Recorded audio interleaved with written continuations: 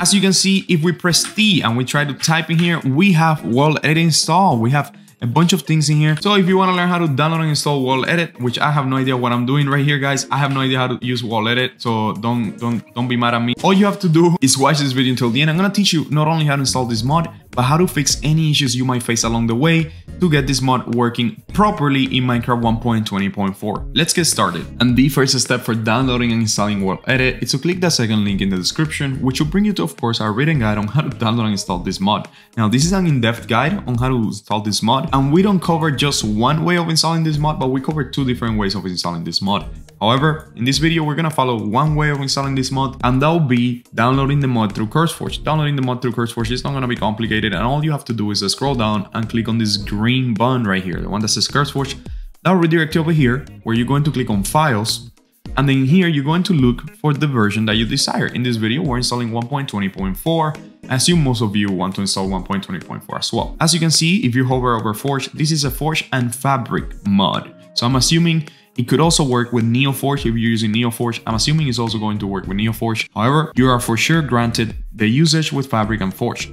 Once you found the version that you want, go ahead and click on the little three dots right here and click download file. If you're using Fabric or Forge, it doesn't matter. You could download the same file and it will work for both. It's compatible with both of the mod loaders. After 5 seconds, your file will download automatically. In my case, it's asking me where to save it, but for you, it's going to download right away. Now that the mod downloaded, go ahead and drag and drop it into your desktop. If you're using Chrome, you can find it here in this little arrow. If you're using any other browser, I don't know, you probably know your browser better than me. Go ahead and drag and drop that file into your desktop. This is a World Edit mod 1.20.4. And at this point, if you already have Fabric or Forge installed, maybe you have watched one of our guides in the past and you already have a mod loader installed. All you have to do then is drag and drop this file into your mods folder. And that's it, you're ready to play World Edit. If you're using Fabric, just drop it into the Fabric mods folder with the Fabric API as well. If you're using Forge or NeoForge, just go ahead and drop it into your mods folder. However, if you don't have Forge installed or Fabric installed, I'm gonna teach you how to install one of those so you can play this mod.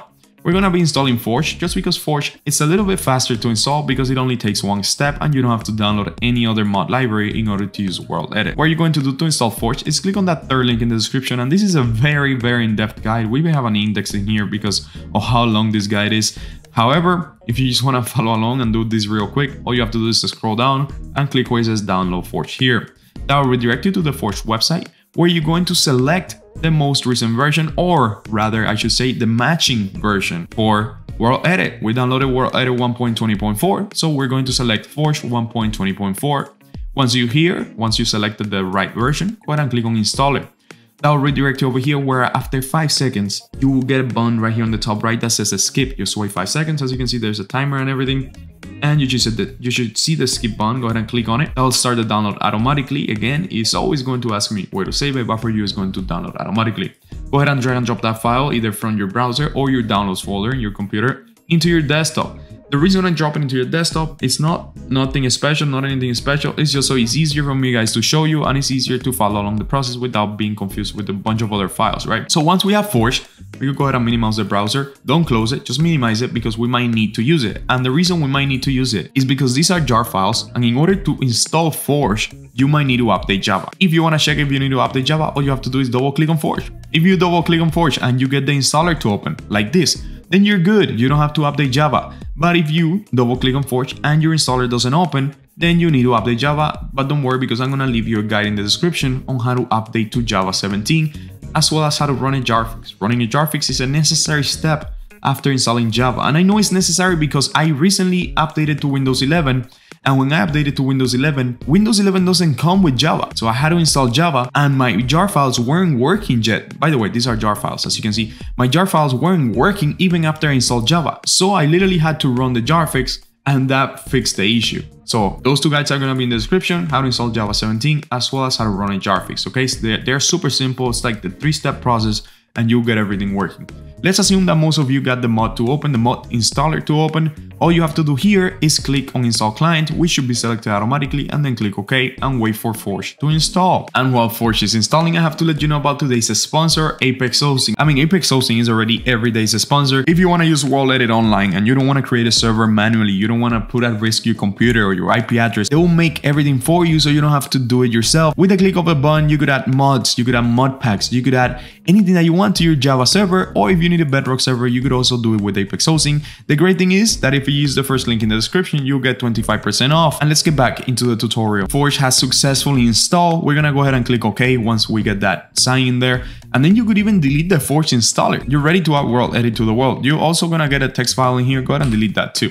Go ahead and launch your Minecraft launcher. By the way, you needed to have your Minecraft launcher closed when you were trying to install Forge. If you didn't have your Minecraft launcher closed, you might have some issues. So if you had your Minecraft launcher open, just go ahead and close it and then install Forge again if you had any issues while trying to install Forge. Now, if you install Forge properly, you should see it selected here automatically. In my case, I didn't have it selected automatically because I already had Forge installed for previous videos. But if you have never installed Forge, then it will be selected here automatically. If Forge doesn't come up in there, however, you could always head over to installations and make sure that modded is selected.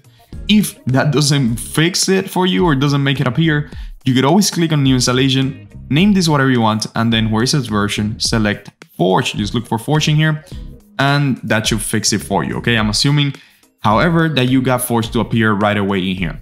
How do you add World Edit? Well, all you have to do now is click on installation, head over to Forge, and then click on this little folder that appears right here. Once this folder opens, you're gonna find the mods folder. There's a lot of files in here, but don't worry, you're looking for the specific folder called mods. Go ahead and open that folder up. If you don't have the mods folder, however, you could always create it yourself, and I'm gonna go ahead and delete mine.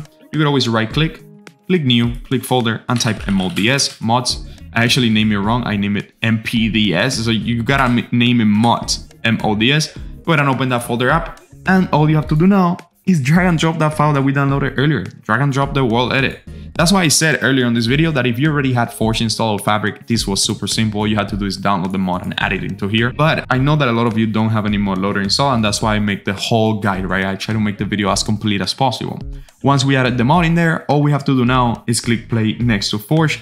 That will give you this little prompt in here. Click that you understand the risks of playing modded Minecraft, and then click play again. You might have to wait on the install, and that's just because Forge is being updated within the Minecraft launcher. You just gotta wait a couple seconds and the game will open, and I will actually see you inside the game. As you can see, Forge is loading right now. It's opening up, and we know this is Forge because we have this little Forge icon right here, the Forge logo, and everything else is loading. Just give it a second. As you can see, it says the amount of RAM that it's using right now. It's using 2 GB, which is enough for the World Edit mod. However, if you need to give it more gigabytes, you could always change that within the Minecraft launcher. Once you're in here, you know you're in Forge because it says it everywhere, right? Like on the top, it says Forge Beta. Down here in the bottom left, it says Forge. And we get the mods menu and everything here. If we click on the mods menu, we shall see World Edit. Once we know World Edit is here, we're still gonna go ahead and launch our world. Anyways, once you're in a world, if you press T and we try to type something with the slashes, we get the brush command and we get all of that, which I have no idea how to use this really. Like, I think you need a stick. If I'm not mistaken, you need to get yourself a wood stick, right? I don't know, you could correct me. I don't know, guys. I don't know how to use World Edit, but I do know how to install it, and that's what I'm here for. I already taught you. I hope you enjoyed this video. If you did, don't forget to leave a like and a comment. And as always, bye-bye.